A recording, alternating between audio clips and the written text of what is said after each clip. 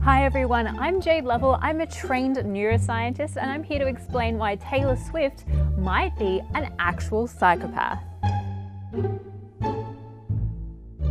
New research shows that up to 1% of the adult population may actually be real psychopaths, so we shouldn't be surprised that someone like Taylor Swift might be one too. It's actually not that much of a bad thing. Being a psychopath just means we can't feel empathy and we struggle to feel remorse for our actions.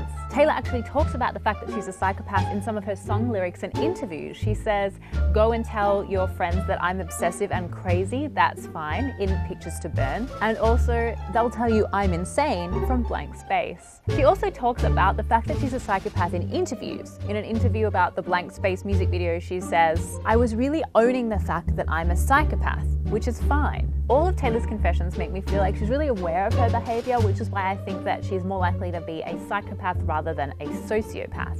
The evidence for her being a psychopath is actually really good.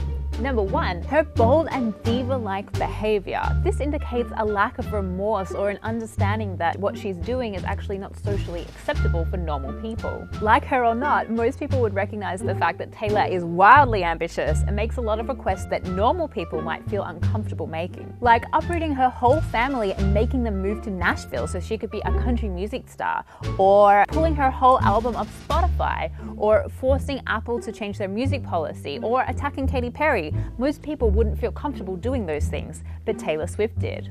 Number two is the fact that Taylor is extremely charming. Just because a psychopath can't feel normal emotions doesn't mean they can't manipulate the emotions of other people. Taylor Swift tries to make everyone feel like she's their best friend, and she spends up to 7 hours before and after her concerts taking selfies with fans and making them feel super special. There's been a number of articles about how Taylor Swift makes me feel like she's our best friend, so she's clearly really good at manipulating the emotions of other people. Psychopaths are often also good at mimicking emotions, so copying the emotions of other people, and a quick glance through Google image search will show Taylor Swift pulls some of the same emotions all the time, as if she's mimicking them. Number three is the fact that Taylor is extremely focused and reward-seeking. For psychopaths, they often have an over-the-top response to everyday pleasures, and they are absolutely dedicated to seeking out more of the same. For some psychopaths, that reward-seeking behavior can end in crime, but for Taylor Swift, it's ended in an absolute obsession with success. It's no surprise that she's now earned over $200 million.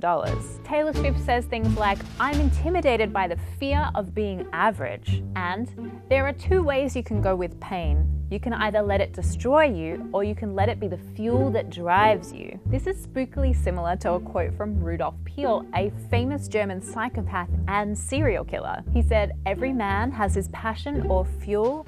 Mine is to kill people." Pretty creepy, huh?